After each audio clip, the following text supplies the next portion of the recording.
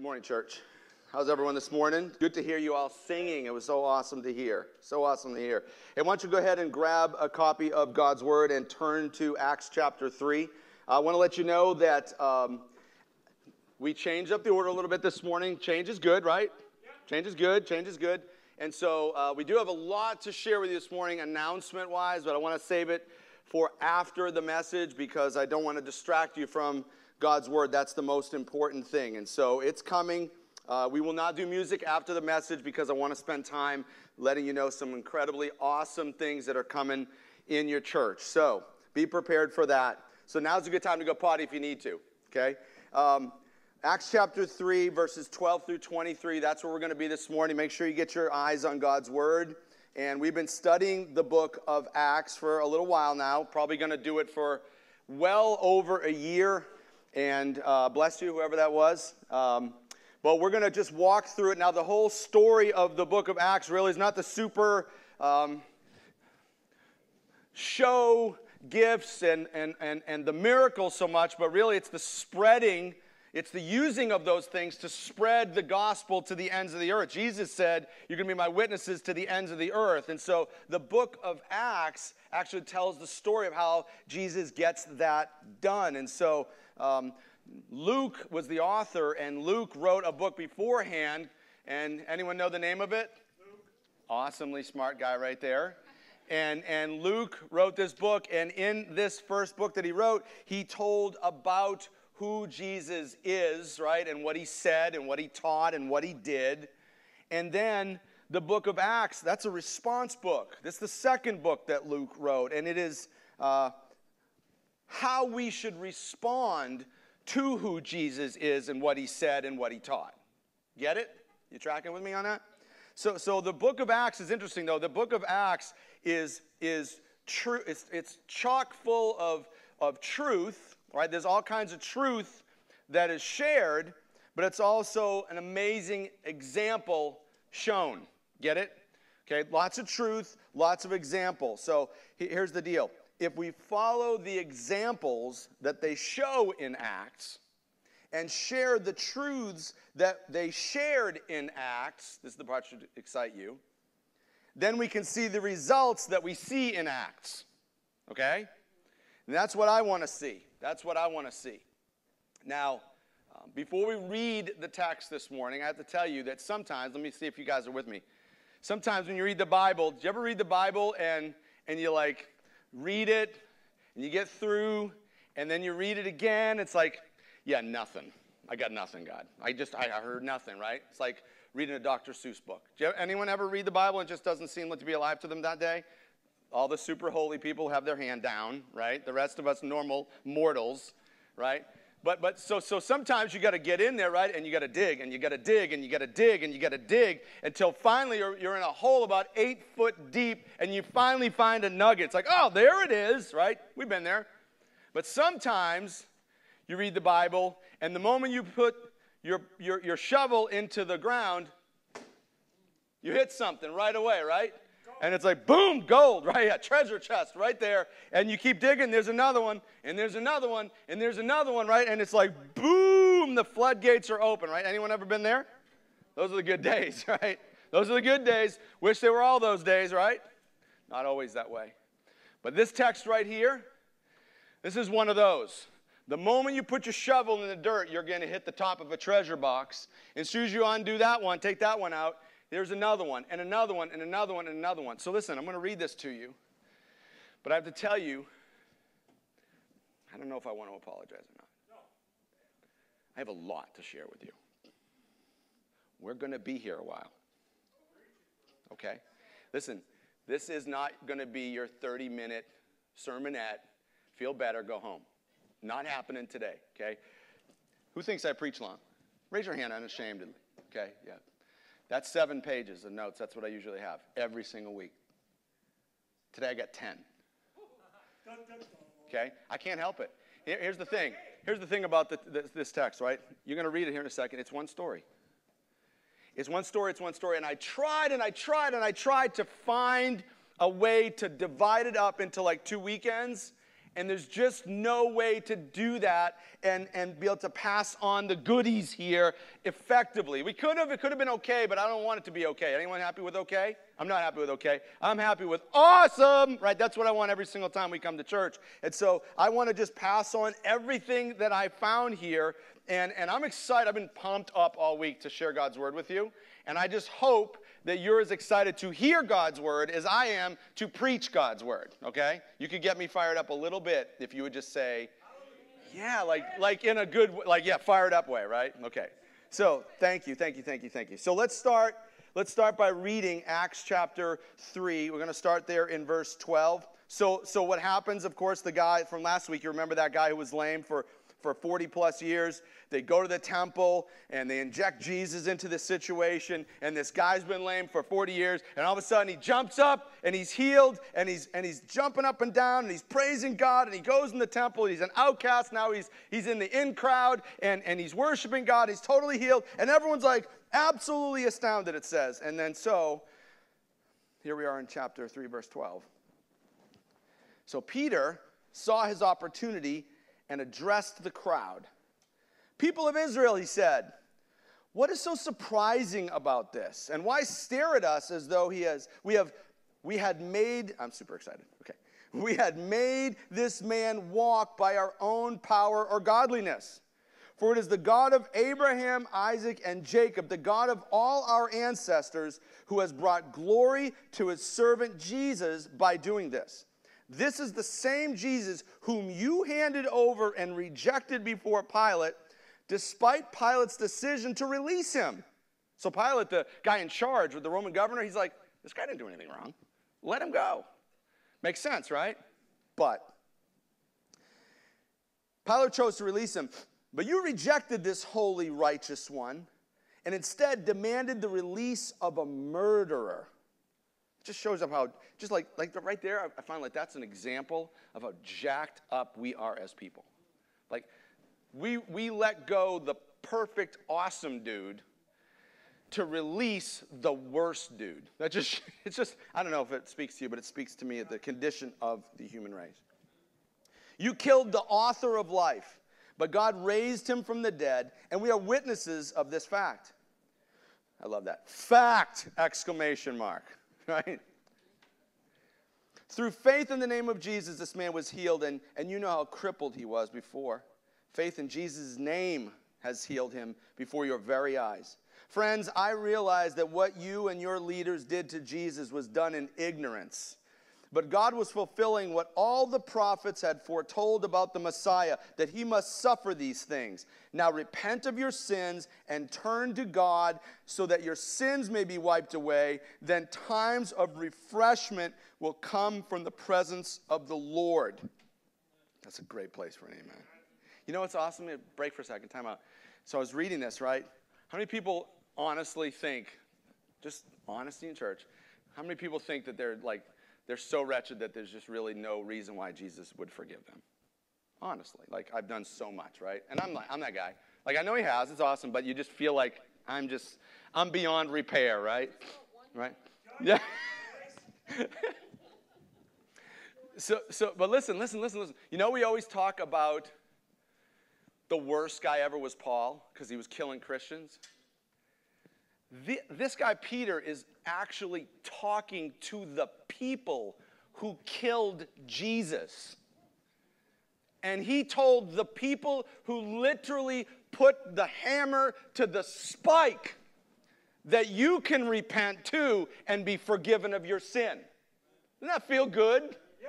Like maybe there's some hope for you after all, right? Times of refreshment in the presence of God. Even those who literally did the murdering. Makes you feel a little bit better that maybe I'm not that bad, right? Then times of refreshment will come from the presence of the Lord, and he will, this is going to be a great place for an amen too. You ready? Are you guys ready for it? Yeah. Don't jump the gun, guy. Times of refreshments will come in the presence of the Lord, and he will again send you Jesus, your appointed Messiah. For he must remain in heaven until the time of the final restoration of all things, as God promised long ago through his holy prophets. Moses said, the Lord your God will raise up for you a prophet like me from among your own people. Listen carefully to everything he tells you. Then Moses said, anyone who will not listen to that prophet, who's he talking about? Come on. Yes. Who gets an A? Right there. Yes. Listen to all that Jesus says, or you'll be completely cut off from God's people. Yikes. Starting with Samuel, every prophet spoke about what is happening today. You are the children of those prophets, and you are included in the covenant God promised to your ancestors. For God said to Abraham, through your descendants, all the families on earth will be blessed. When God raised up his servant, Jesus, he sent him first to the people of Israel to bless you by turning each of you back from your sinful ways. Okay, listen. Truth shared, example shown, right? Let's start with truth shared. Okay, jot this stuff down. Listen, I want you to take careful notes. Look, let me tell you this too, okay? I am going to gorge you with the Bible today, okay? Not a whole lot of talking from your preacher, a lot of Bible. So listen, you know I usually put the Bible verses on the screen with the page? There'll be no page numbers. If we spend all the time going to those verses, we will be here literally, I will preach for 3 hours.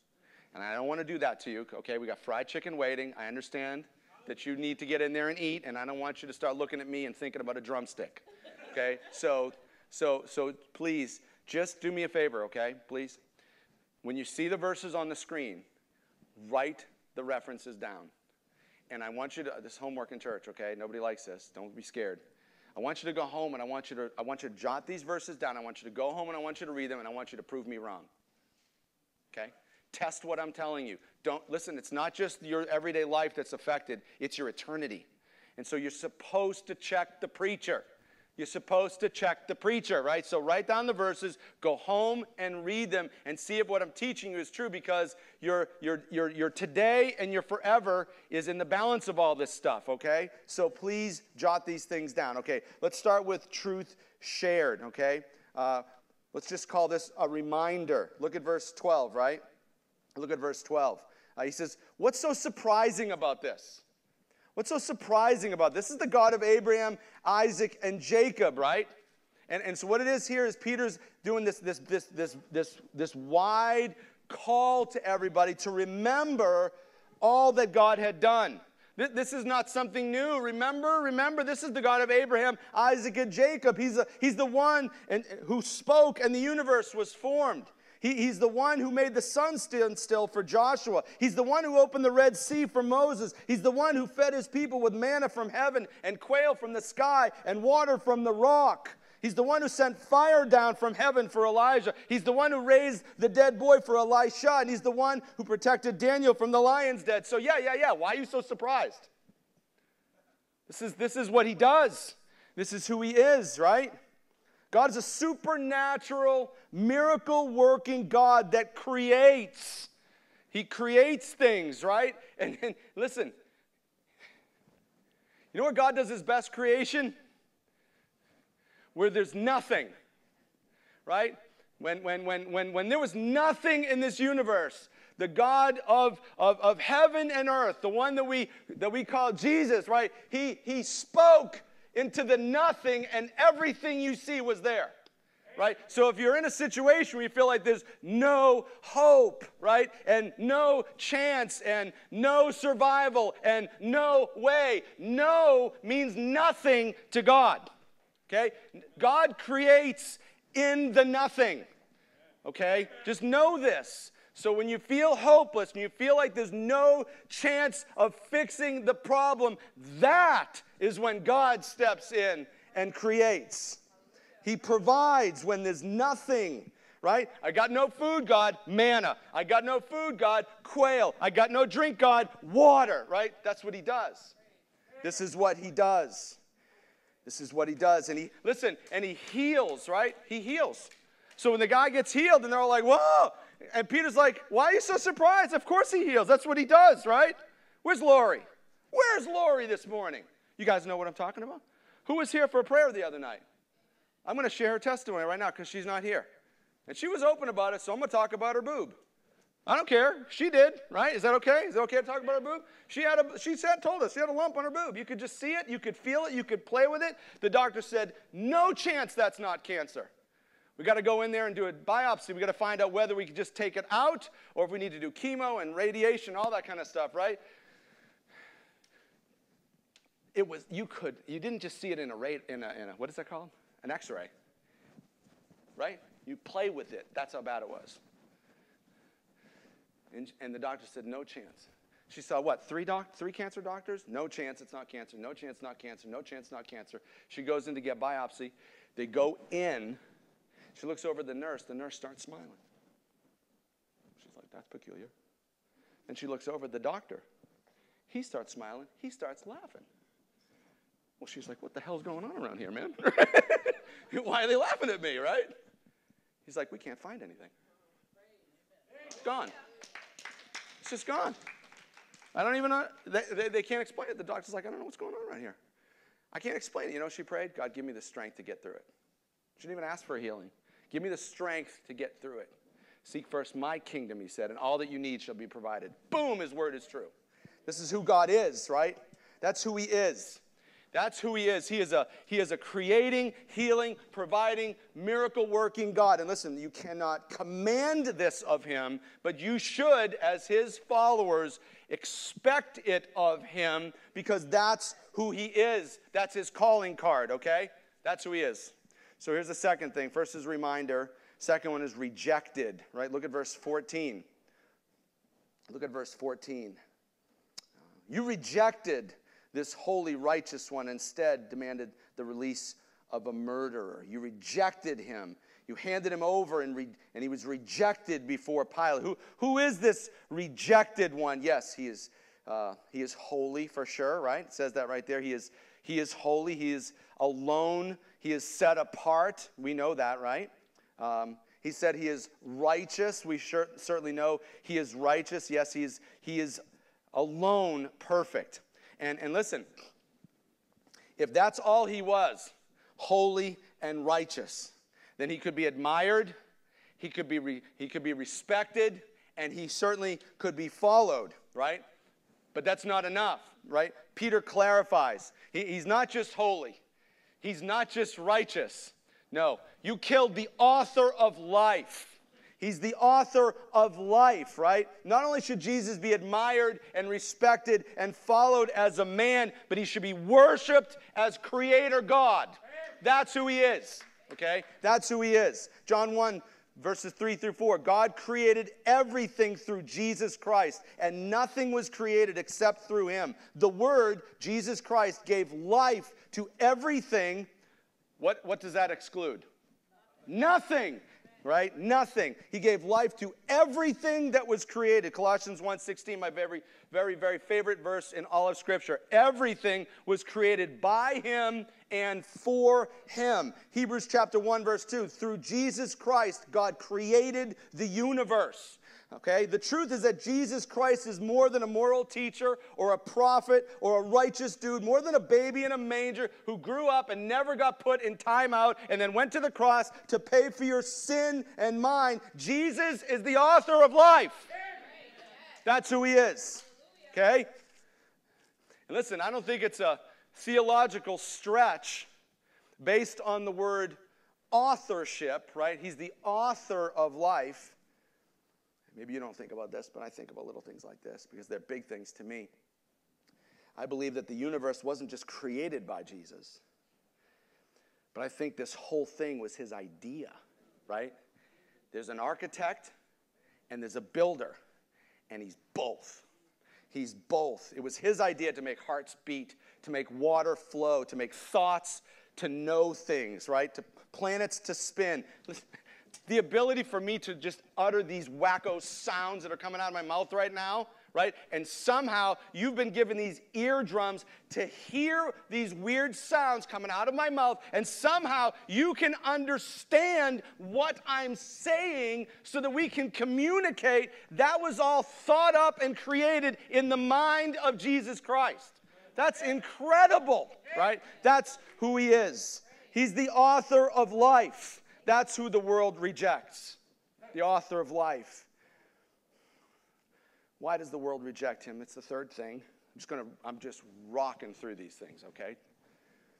Because I got a lot. Remember, rejected. Third thing, reason. Why does the world reject him?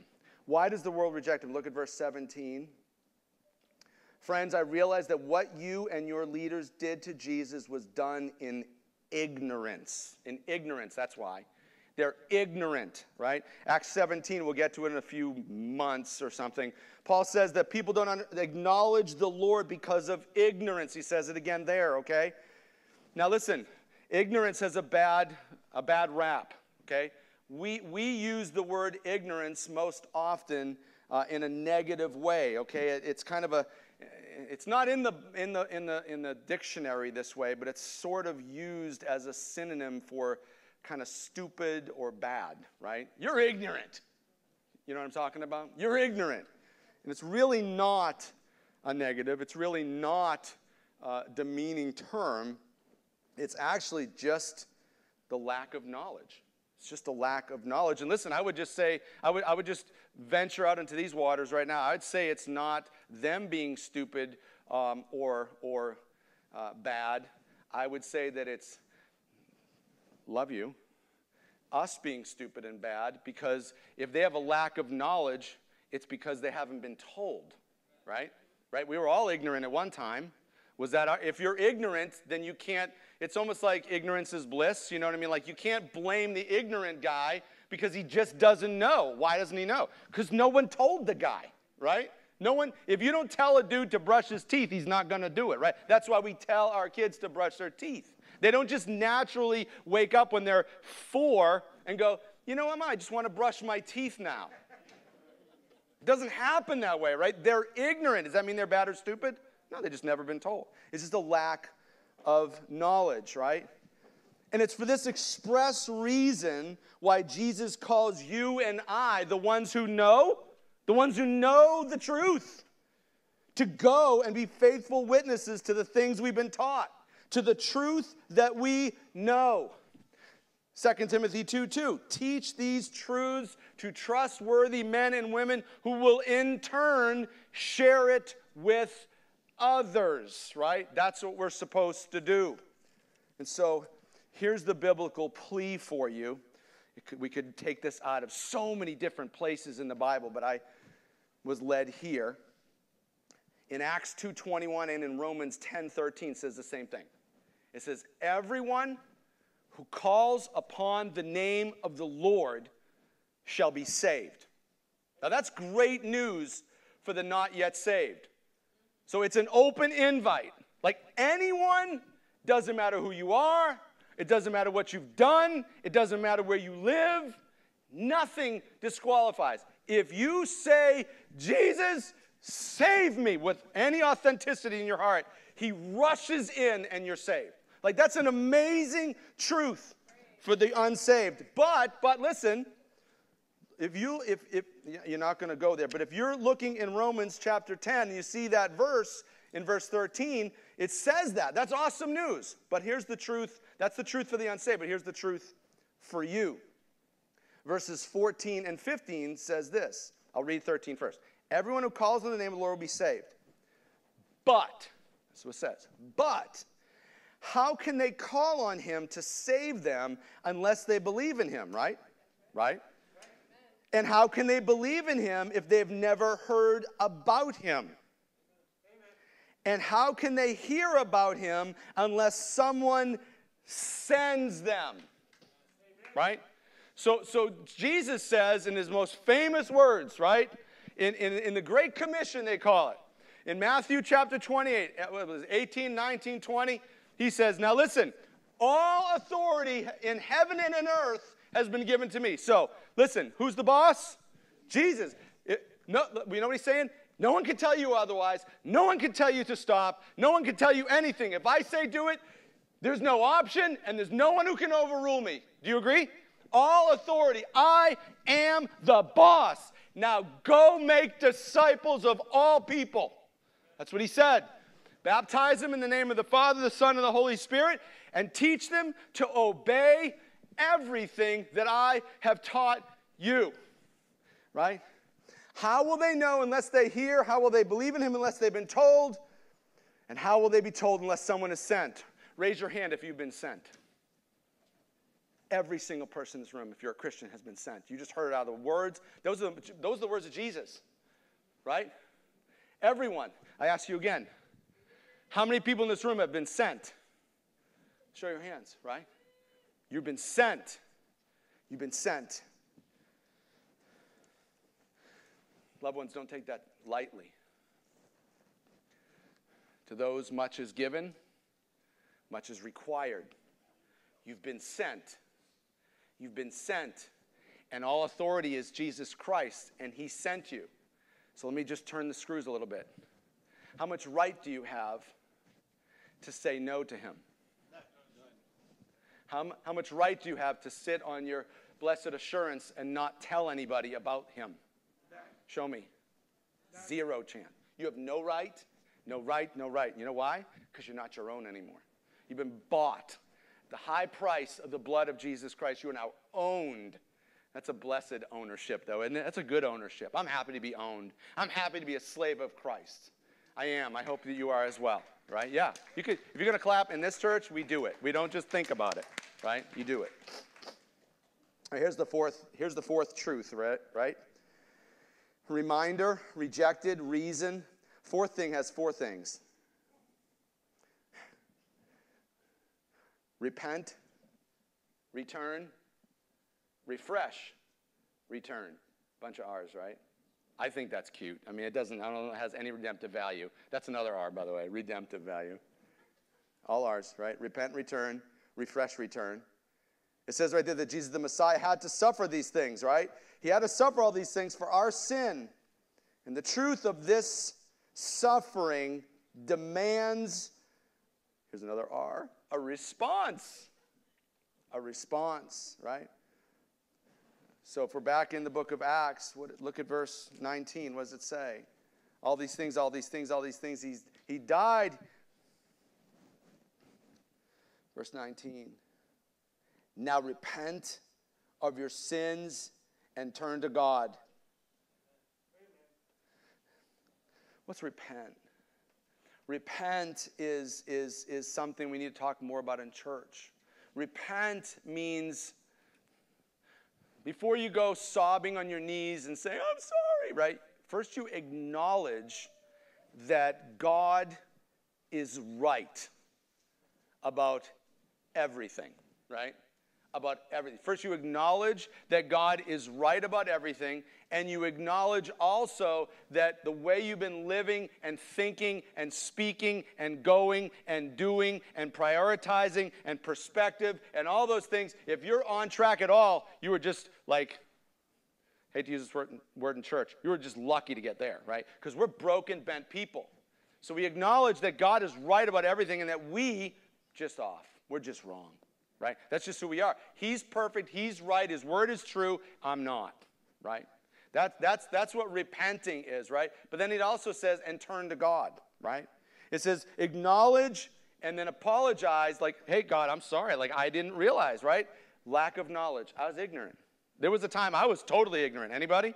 Totally ignorant, right? I was doing everything wrong because nobody in 30 years in suburban America ever told me about Jesus. I had no clue.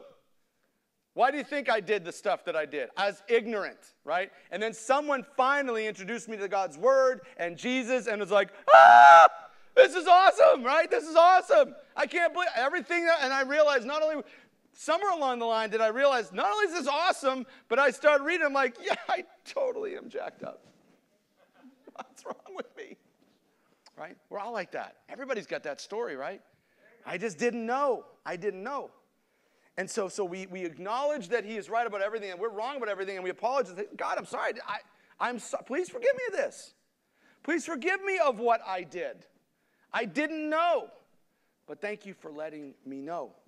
And then return, right? The Bible says that we are made in his image to be like him. Now let's just be honest in church. Mirror time. How many in this room can truly say, even now saved, that you like him? Come on. No, not that you like him, that you're like him. Yeah. So originally God makes us, right? And he goes, this is really good, right? Now when he sees Jesus on you, this is good. But without Jesus, he's probably going, yeah, I don't know, man. It was good. What's going on here, right? So we acknowledge that we've failed, and then we made in his image to be like him, but we all stray. And so the call here in the text is acknowledge, apologize, and return, right? Return. Isaiah 53:6 says, we all like sheep have gone astray. Romans chapter 3 says, no one is righteous, not even one. No one is seeking God. All have turned away. All have become useless. No one does good, not a single one. Every one of us has sinned and fallen short of God's glorious standards. So the call is return. Return. Why? Just keep reading. Just keep reading. Repent and turn to God. Why? So that your sins may be wiped away. So your sins may be wiped away. Right? If you don't circle 1 John 1:9 27 times in your Bible and highlight it, reach over to the guy next to you's Bible and highlight it in their Bible. Right? Reach into your mom's notes over there, man, and write it down for her. She needs this. 1 John 1:9. If you confess your sin to him, he's faithful and just to forgive you of your sin and to cleanse you of all your wicked unrighteousness. Right? Remember, you know all that crap you pulled? Remember all that stuff, right? Right? Now the ghost is living in you, right? And you kind of feel bad about what you did? Who feels bad about what they did? Why? You shouldn't. You've been cleansed of that. Don't feel bad about it anymore, right? If you are confessing your sin to him, he is faithful and just to forgive you and to cleanse you. Why is it in there anymore? Get rid of that stuff. Don't raise your hand anymore for that stuff, right? If it's been cleansed, it's gone. You know, all that shame and guilt and I can't believe I did that, done. That's condemnation. Listen, if it's been forgiven, why you feel so bad about it now? Not to say that what you did was right, it's still wrong. We're not condoning sin. But what I'm saying is, if he literally has wiped your sins away, like it says, why are you still dwelling there? Get out of your pit, right?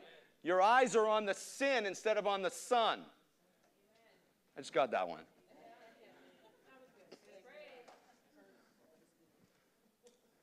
Now watch this, right? So your sins may be wiped away. Verse 20. Then times of refreshment will come. Refreshment. The times of refreshment will come from the presence of the Lord. Psalm 16:11 says this. In your presence is fullness of joy. Isn't that awesome? But listen, you can read that. You know what? I think I know why there wasn't a whole lot of amens. Because, listen, it's true, but it doesn't always feel that way, right? Because you hear the verse, you're like, I know that God's word is true, yeah, but I don't experience that all the time. It's not always full joy in the presence of God, right? Right? Because when you're doing naughty stuff, it's like, right? You kind of don't want God right there when you're doing that stuff, right? I don't want my dad watching me while I'm misbehaving. I know he loves me, but I just really don't want him here when I'm doing that. So we understand that there's fullness of joy in his presence, but we don't always feel it. But when your past has been dealt with, right, and it's been cleansed from you, and when sin isn't being practiced anymore, and you're walking in obedience to God's word, then when you walk into God's house and the preacher starts preaching God's words, you don't feel condemned and rebuked. No, you feel encouraged and refreshed, and you get attaboys and attagirls, and hey, that's really awesome. Keep it up. You get refreshed. That's my girl. Look at her giving generously. Look at her bringing people into her home and sharing meals with joy and generosity. That's my girl. Not, I don't do that. Repent, return, refresh, and then here's another return, right? Verse 20. Just keep reading. Then times of refreshment will come from the presence of the Lord, and, like if that's not good enough, right? And he will again send you Jesus, your appointed Messiah. So Jesus has ascended, but one day he'll return. John chapter 14, verse 2 and 3 says, Jesus says, I'm going to prepare a place for you, and when everything is ready, I will come and get you, so you will always be with me. The return of Jesus Christ is the great hope of the church. It's when all the wrongs that you see, that you, man, I want justice, and I can't believe they get away with that, and this is wrong. All that stuff is made right. And there's finally eternal peace and joy forever. Amen? Right? These things, these four things, are truths that are shared in Acts chapter 3 by Peter, and we need to grab a hold of every single one of them. We need those. Those are truths that have been shared, okay? And let them encourage you today. So to know them, though, is good, but what you do with them, that is crucial, okay? So remember, we have to share the truth that they shared by following the example that they show so we could see the results that we want to see, okay? So that's truth shared, right? Here's example shown. Jot this down. Example shown, example shown. I got all this truth now. I'm loaded down with truth, God. Now what? Now what? Now is the time we stop listening and we start doing something with it, right? We start doing something with it. By the way, don't ever stop listening. Scratch that. I hope my point's made, though. Okay? First thing. You'll see it in the text, not making anything up. Christians should be ready, opportunistic people. Opportunistic people. Peter wrote a book towards the end of the Bible. There's a couple of little short letters there. And it's 1 Peter chapter 3, verse 15, where he says, always be ready to explain your hope, right? Always be ready to explain your hope. I think, this is not biblical, this is just me. I think he wrote that because it was based on what happened right here. I think his experience right here and the awesome result of it prompted him to write, always be ready to tell people about your hope. Always tell people, okay? Be on the lookout for these divine encounters, right? Be on the lookout for these divine opportunities. Look for the ripe fruit to be picked. Look for hopeless situations that would breathe new life if Jesus got involved. Okay? We have to be looking for those things all the time. You see it right there at the beginning of what we read. He saw his opportunity, right? Peter saw the opportunity. Why? Because he was looking for it. He was looking for it. Lifestyle evangelism is a big thing in our world. And I'd say that it's very good for people to see you living out the gospel, for sure. Would you agree? Okay. But would you agree that that just ain't going to get it? Okay? It's just not going to get it. Let me tell you what I mean. God moved powerfully in the temple, lame guy, 40 years, in the name of Jesus, stand up and walk, right? God moved powerfully, and Peter seized the opportunity that God created to explain the Creator. You have to get this. You have to look for these opportunities. God moves, but you have to seize the opportunities to tell people, right? You have to tell people about what's going on. There's another amazing story in the Bible. It's just the same thing again. It's over in Isaiah chapter 6. Isaiah chapter 6, you don't have to turn there, but Isaiah chapter 6, it tells of this vision that the prophet Isaiah had where he saw the Lord. He saw the Lord, and listen, when he saw the Lord, he was undone, right? He's like, I'm done. Woe is me. I'm a man of unclean lips. and I live with people of unclean lips, right? In other words, what does this mean? We're filthy, we're bad, we're wrong, we do stuff wrong, we think things wrong, we're doing wrong. We're sinful people, right? He admits it. God's holiness in front of him made him painfully aware of his unholiness and his unrighteousness and his sin and his failure, right? If you read the story, the moment he realizes how holy the Lord is and how unholy he is, an angel of the Lord goes over to the altar and he picks up a piece of burning coal and he puts it on Isaiah's mouth. Listen to what it says. Then one of the seraphim, that's the angel, flew to me with a burning coal he had taken from the altar with a pair of tongs. I heard it said recently, did the angel steal the coal? Or, like he's right in he's in the throne room, y'all. So do you think he did it on his own? I think God told him to do it. I think he commanded his angel, go get that and do this. Watch this. He flew over. He had taken a piece of burning coal that he had taken from the altar with a pair of tongs. He touched my lips with it and said, see, this coal has touched your lips. Now your guilt is removed and your sins are forgiven. Right? Awesome, right? And that's our image. That's for us, right? You've been forgiven. You've been forgiven. You've been forgiven. You've been cleansed. Now watch. Then I heard the Lord asking, now that he's cleansed, now that he's forgiven, what does the Lord say? I heard him. Whom shall I send as a messenger to my people? Who will go for us? And what does Isaiah say? Me. Send me. Before he was like, I'm undone. I'm just awful. I'm terrible. You're awesome. Now he's like, send me. Oh, me. Why? Because he's been forgiven and cleansed of his sin. Send me. Send me. Right? That's us. Send me. It's not just a lifestyle. It's you got to open up your mouth and you got to tell someone about this. Send me, Lord. Send me. I'll be your messenger, God. I'll tell people about you, God. You have to be ready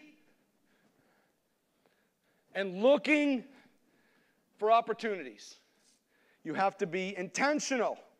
You have to be actively, on purpose, on mission, looking for opportunities to open your mouth and tell people about Jesus Christ, who he is and what he's done for you, right? That's the posture for us all the time. Always be looking. When you leave here today, get out of the little holy church and go out there with the unholy and go look for opportunities. Look for the people whose life is trashed and breathe new life into it, just like the lame man at the temple. 40 years, total miserable life. And those people, look, they saw an opportunity. You know what? I don't have much, but I got this. In Jesus' name, stand up and walk. And it changed the whole village. And because of it, it changed you. Because you're here because that happened. Right? Thousands of years later, the world has changed because this man opened his mouth.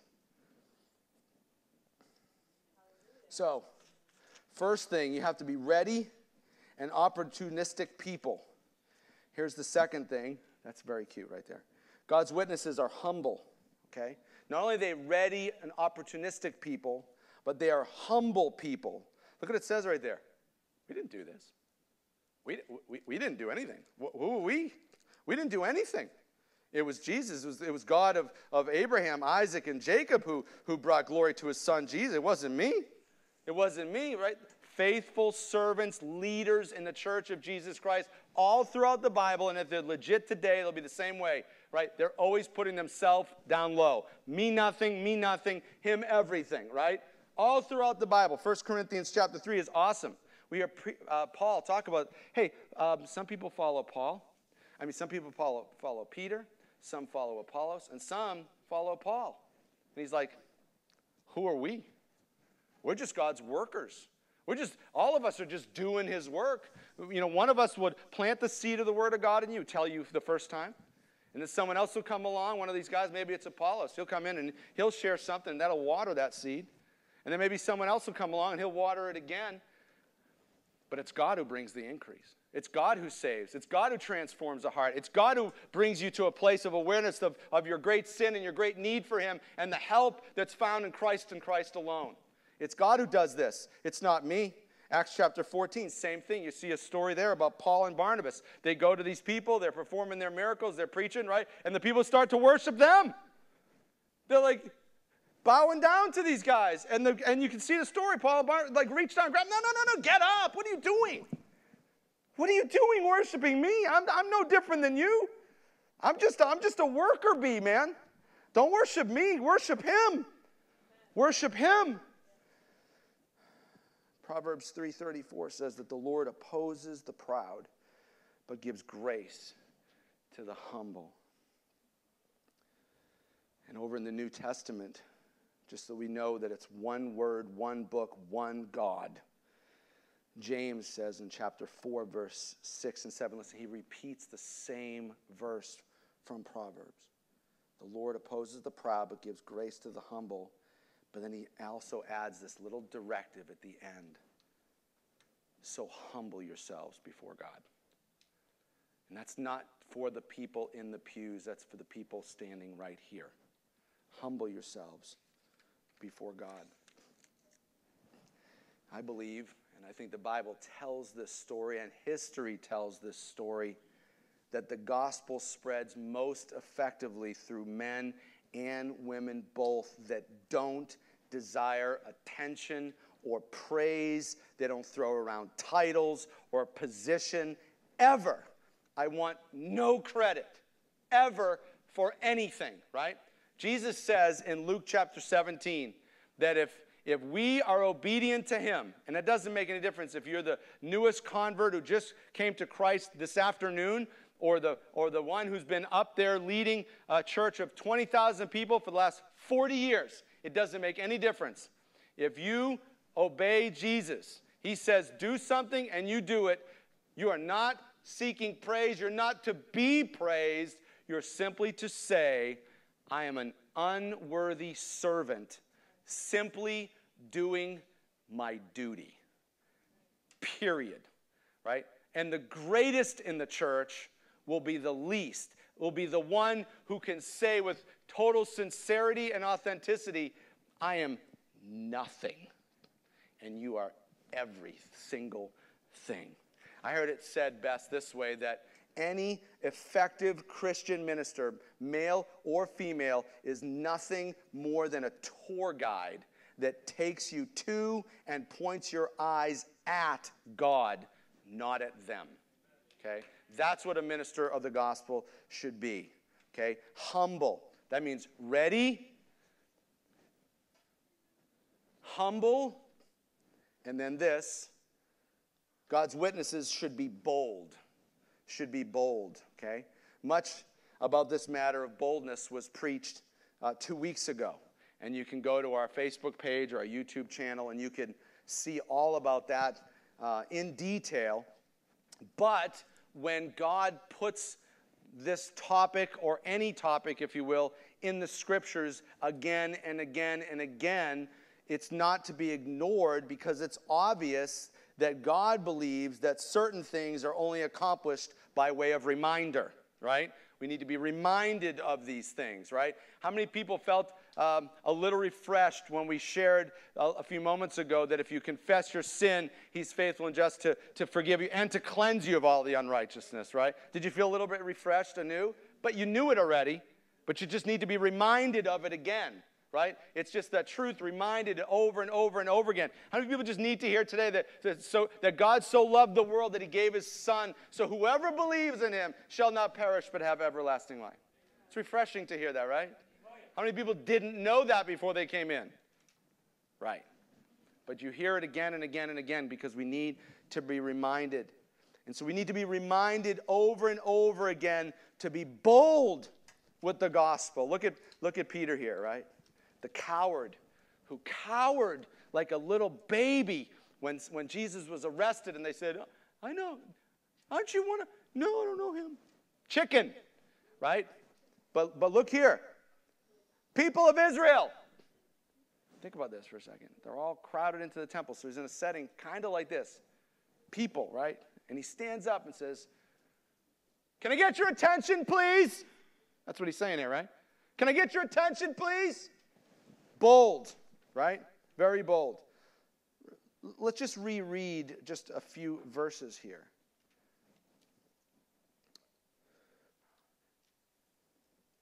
This is the same Jesus whom you handed over and rejected before Pilate. Despite Pilate's decision to release him, you rejected this holy and righteous one and instead demanded the release of a murderer. You killed the author of life, but God raised him from the dead, and we are witnesses to this fact. Through faith in the name of Jesus, this man was healed. And you know how crippled he was before. Faith in Jesus' name, in case they hadn't heard it yet. He's really digging in the Jesus thing here, right? He's not saying God did it. God did it. God did it, right? The generic term, God did it. God, everybody out there has a God. Right? Everybody thinks their God's number one God, right? Everybody's got a God, but these guys are very specific, right? It wasn't just faith in God. No, faith in the name of Jesus. That's how he got healed, right? And you did this stuff out of ignorance. Bold, right? Bold. Clear, simple truth spoken in spite of possible bad outcome. That's boldness. These people had just killed Jesus Christ. So don't you think there was a part of Peter that's saying, if I preach Jesus, they're going to kill me too? Now, we know that wasn't the case. We see the story unfold, and we can watch it, and we know there's Acts chapter 3, 4, and 5. We get all that. But in the moment, right, he's talking to the ones who actually killed him. He came preaching a kingdom. They killed him. And Peter steps up. "Listen, can I get all of your attention, please? Hush, hush, hold up. Look, eyes up here. You killed Jesus, and he's the Lord." Right? He's thinking, man, I'm going to get killed. But yet, clear, simple truth proclaimed in that moment, in spite of possible adversity, persecution, martyr, whatever could happen, he still does it. And it's that type of bold preaching that spreads the gospel to the ends of the earth. It will never be done through cowardice. Never. And the world that we live in is trying to make you be quiet.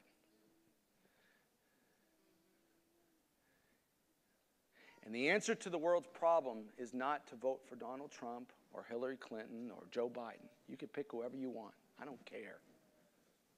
That's not the solution to problem.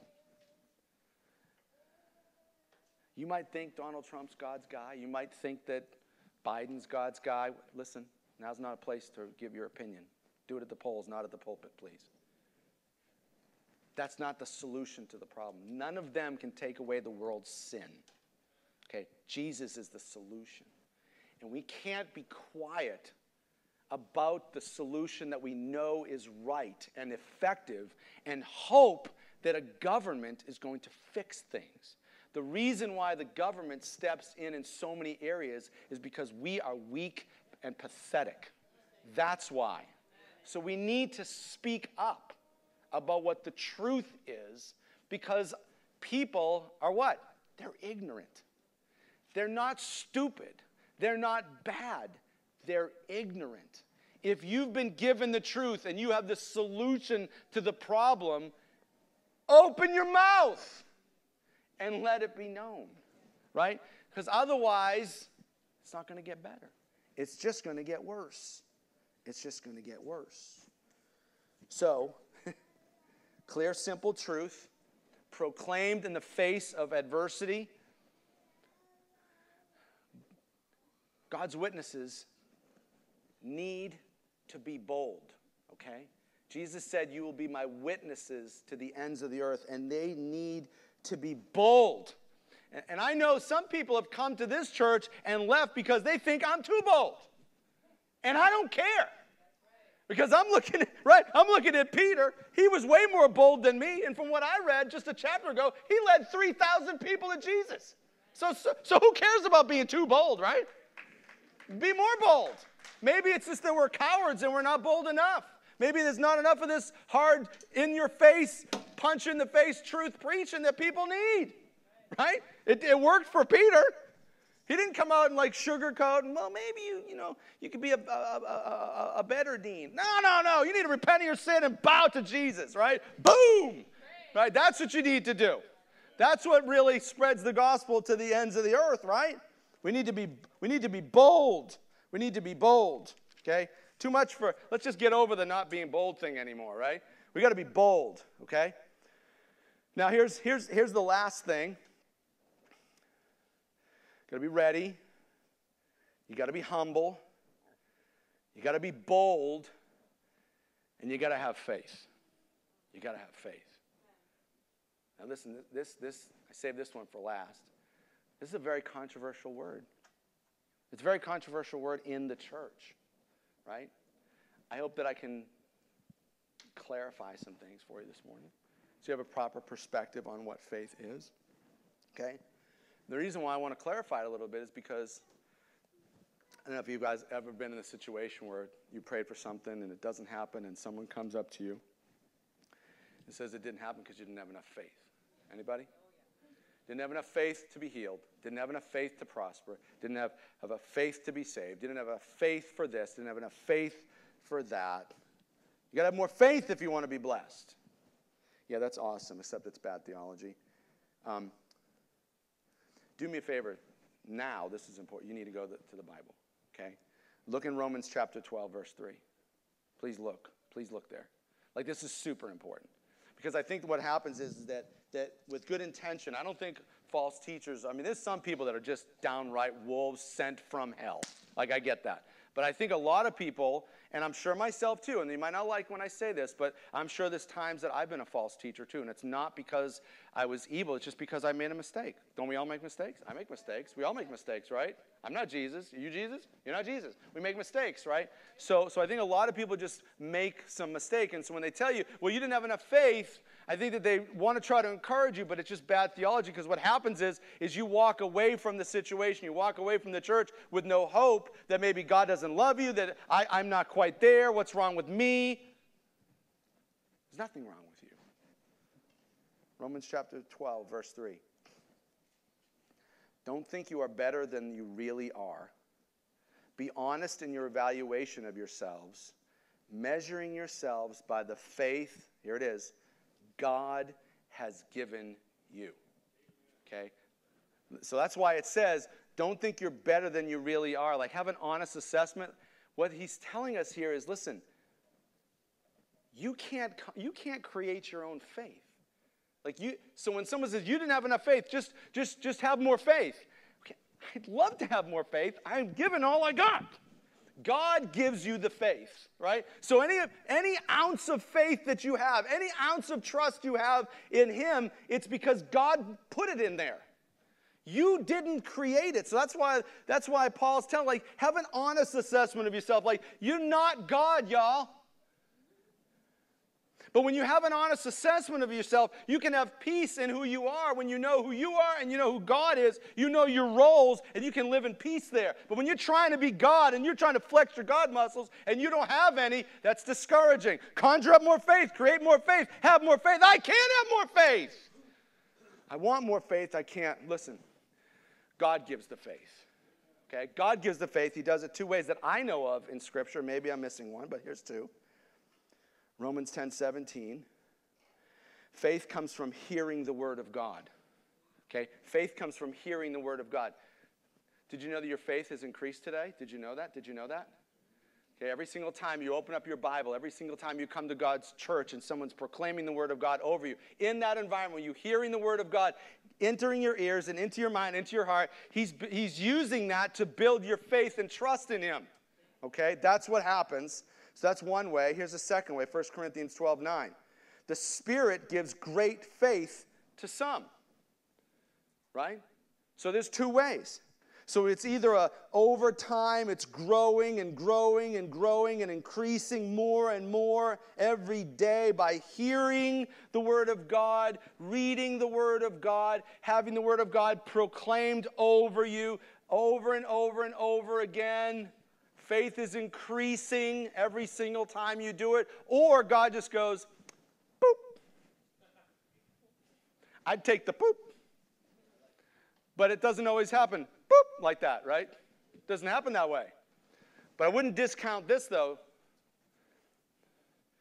that maybe the boop still comes from hearing over and over and over again. But maybe, just saying, I don't know, it's not the Bible, this is just me. Maybe the boop supernatural gift of great faith is a result of you spending time hearing the Word of God, studying the Word of God, right?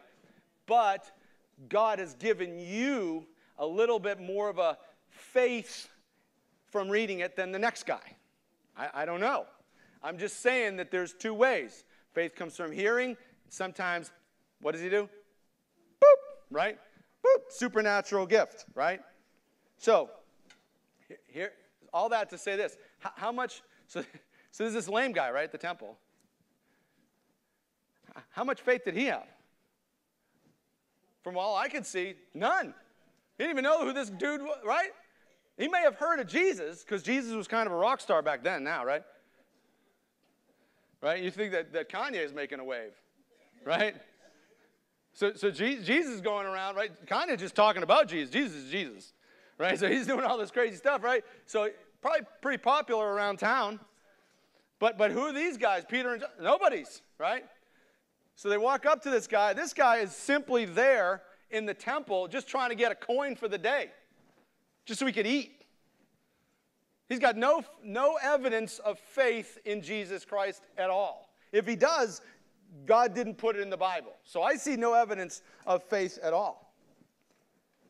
The faith was in Peter.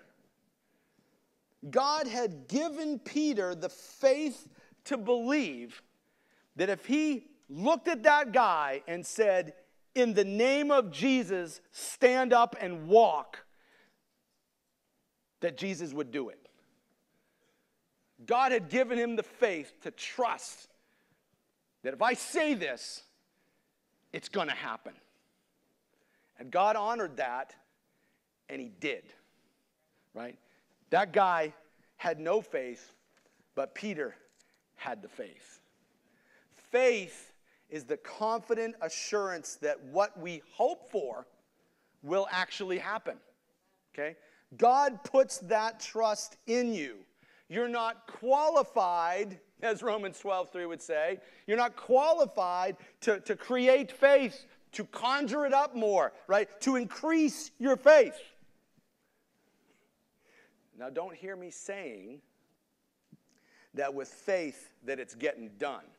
Okay? That's not what I'm saying, and it's not what the Bible's saying. What the Bible would say in Mark 9:23 is that all things are possible to him who has faith. Okay? Some translations would say those who believe, but I looked it up, and it's the same Greek word. Okay? So all things are not definite. All things are what? Possible to someone who has faith. Faith is confident trust, not definite trust, right? It's confident trust, okay? So let's just end this here, okay? Let's just end this here. An effective witness that pushes the kingdom forward has confident trust that Jesus is Lord, that his word is true, and that preaching Jesus and praying in the name of Jesus will produce kingdom results. So, loved ones, go forth from this place today with the faith God gave you in him and boldly tell of this Jesus, our Creator and our Savior. Amen? Amen. All right. Let's pray. Let's pray. Let's pray. Let's pray. Father, I just want to thank you dearly for your word. I thank you, God, that the truths of who you are so easily accessible to all of us in your word. Your word is not difficult to understand. It is just easily avoided. And that we want to stop. We want to read it and do it. God, your gospel and your kingdom not reaching the ends of the earth is not for a lack of power, not for a lack of truth, but for a lack of mobility. It is us.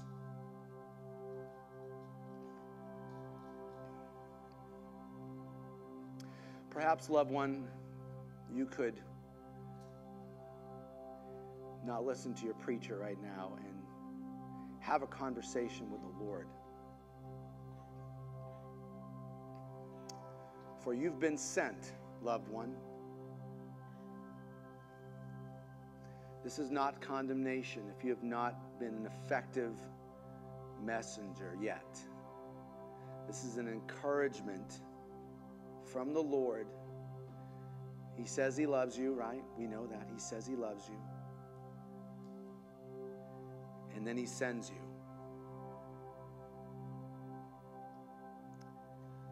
If you've embraced Jesus Christ by faith as Lord and Savior, then your sins are forgiven. And the Lord would say, whom shall we send? Would it be you? Would it be you who raises their hand and says, here I am, Lord, send me? God, we have a monumental task before us to reach the ends of the earth with the good news and the saving grace of Jesus Christ the Lord. And for those of us that have embraced him now as Lord and Savior, we rejoice in this fact. We rejoice in our saved status now. We're thrilled and thankful that you saved us and came down from your throne and became sin so that we who are in you could become the righteousness of God. Now send me. Send me afresh, Lord. Send me to be more bold. But in my boldness, let me be humble before you, realizing that it's just my duty to be your messenger, but it is you who transforms a life.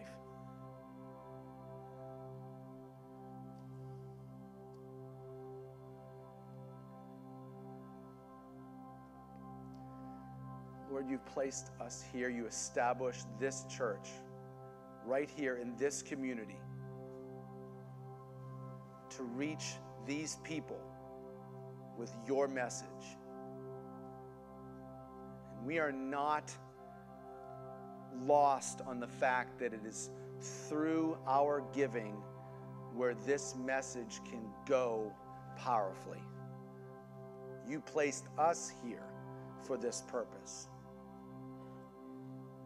And so, Lord, I would ask right now that you would speak to your people, that you've gathered here in your house to receive your message of go. And you'd speak to them on what they should do when it comes to giving, so that your message could reach more. So God, we're going to give you space for just a moment or so and let you speak to your people. So all those with ears to hear, listen to what the Lord says to you. And then there'll be some gentlemen who will come through the room with a basket. There's boxes on the walls. There's a giving kiosk in the lobby. You give according to what God leads you to give. So we're listening, Lord.